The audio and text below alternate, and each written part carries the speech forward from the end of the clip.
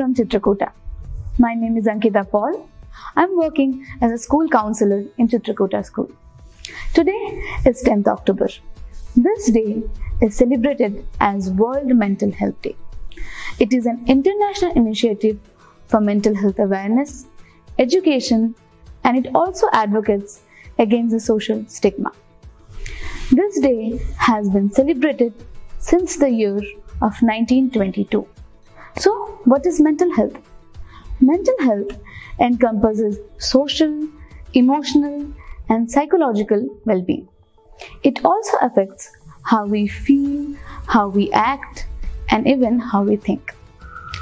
It determines how we handle different stressful situations in our daily life.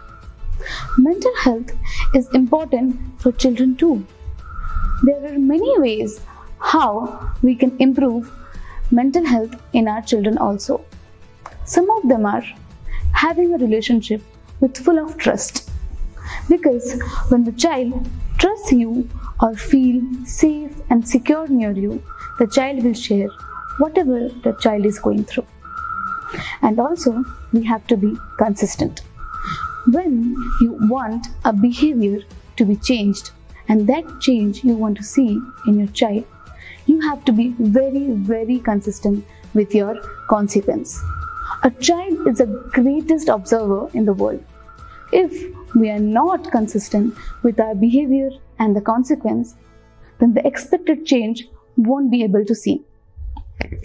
And self-esteem, it is a great need for every individual. It is better that we start it from a tender age. When a child is getting enough praise, genuine praise, feedback, and given a lots of opportunity to act independently, self-esteem can be seen. And also taking time for your child. In a day, any time for your child, playing together, doing activities together, talking about the child's how the day has happened, anything but together. As a parent, we also have to be aware of the red flags. When the child is getting anxious for every minute situation, when the child is not able to concentrate or sit in a place for a longer time, there we have to observe and seek for professional help. I wish you all to have a great mental health day. We have to remember physical health and mental health both are equally important for us and for our child too. Thank you.